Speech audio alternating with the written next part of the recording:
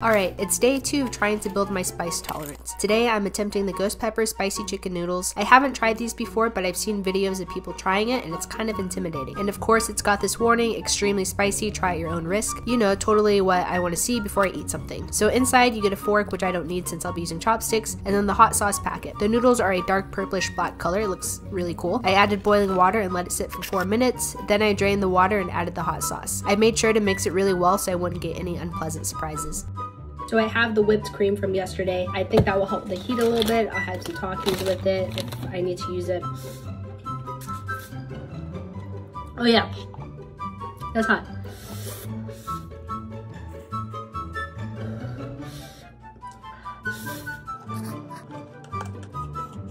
Okay, the key is definitely to eat it as quickly as possible because the heat is kicking in. I'm crying.